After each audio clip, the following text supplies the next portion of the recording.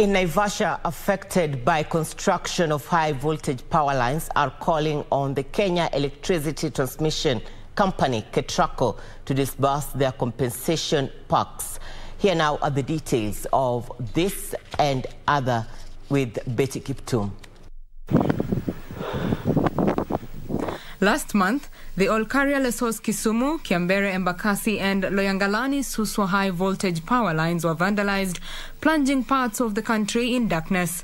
The Naivasha Sub-County Security Committee met various government agencies to deliberate on the recent cases of vandalism that had targeted various infrastructure.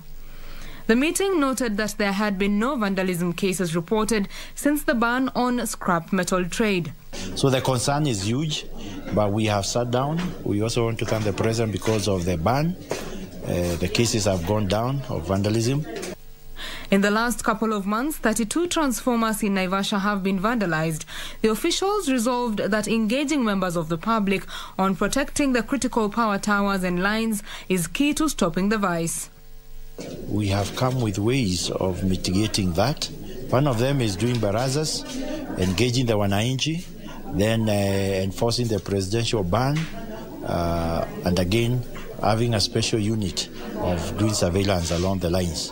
Over 150 families affected by construction of the high-voltage Olkaria Lesos Kisumu power line are calling on KETRACO to compensate them 5 years after their land was acquired for the project. Taenda wapi? Bahapa makisema mananiambia ati hapo na masimia ati mapatie mimi 1,700 na mimi hata hiyo hapana patiwa. Naomba sababu sina mahali pengine. Hata wakati nikuja hapa niliuza shamba langu ili ninunue hii ploti. Sasa sina kitu kingine. Sasa nitafanyaje? Na mali imekwisha. Na nimesajenga na niko na mgonjwa. Sasa hata nikilipo hiyo 1,700 itafanya nini?